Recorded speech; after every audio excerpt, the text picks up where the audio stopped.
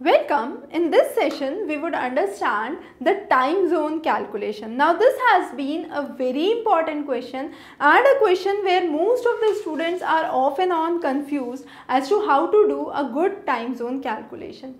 The simplest way I would recommend is understanding this diagram. So, what we have is 0 degree. This 0 degree is known as the prime meridian or the Greenwich meridian. So, this runs through your London and you have the 0 degree. Now, when we say the time zone at this point is taken as a reference time zone, this means anything that lies within this range would be part of it. So, when we talk about Earth rotates on its axis, which is known as rotation, and that takes place in 24 hours. So, this 360 degrees is completed in how many hours? 24 hours. That means in 1 hour, how many degrees are moved? In 1 hour, we move 15 degrees. And that's how we have drawn this diagram. So, we have 0 degree, then we have 15 degree, 30 degree. With every alternate line, we have marked the values to make it simplified. Now, for this 0 degree, anything that lies between 7.5 degrees west and 7.5 degrees east would have a same time zone. So, that's how we understand the idea of time zone first of all. So, that's not exactly on the 0 degree but a range between plus 7.5 and minus 7.5 would be the range where you would have the Greenwich time or the prime meridian time that would be followed. All the countries lying east to it would have a time zone which would be higher than the Greenwich time or more than the Greenwich time, and here you would have the time which would be before the Greenwich time. So, the people in the west, I can say, have a bonus time.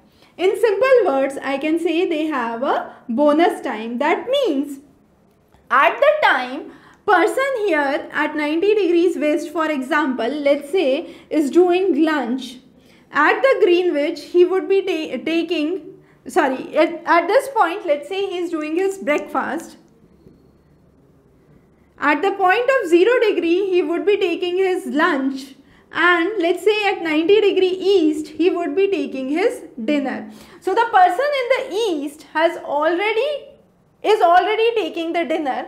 However, here the person is taking breakfast and he still has the whole day left. So, he has a bonus time with him. So, that's the way you can understand on the west side. However, whenever we move towards east, we gain the time. However, when we move towards west, we lose the time. There is another important way to remember it, that is EGA or WLS.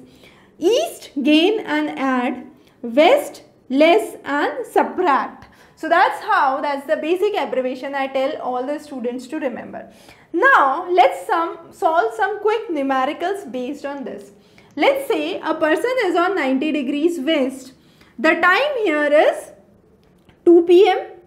He tends to move to 30 degrees west. What would be the time there? Now, in this case, what I need to know, with every line, there is 1 hour change because each line denotes 15 degrees in this diagram. So, you have 1 hour change that is there. So, here from 1 p.m., we are moving towards east. So, we are gaining and we are adding time. So, it would become 3 p.m., 4 p.m., 5 p.m. and 6 p.m. So, I can say a person who is at 60 degree west, at 90 degree west, the time is 2 p.m. At 30 degree west, the time would be 6 p.m. That's one way of the questions that could be put up. The other way of solving the same question is I can take a difference of the longitudes, that is 90 degrees minus 30 degrees, which gives me 60 degrees. Okay. Now, for 15 degrees, you have 1 hour. So, for 60 degrees, how many hours you would have? You would have 4 hours in hand, and therefore, you are moving towards eastern side. So, 2 p.m. plus 4. So, that gives me 6 p.m. So, it would give me 6 p.m. There is one way or one kind of numerical, that's this. The other kind of question could be, if the time here is 2 p.m. and time on this latitude is 5 p.m. If I know the time where you have 2 p.m., you have 90 degrees west, what would be the longitudinal extension that could be seen at the time where the time is 5 p.m. Again, how do I calculate it? I shift towards eastern side. So I have 90 degrees west. I do it as 75 degrees west, 60 degrees west and 45 degrees west. So similarly, I can say at 45 degrees west, I would have 5 p.m. as my time.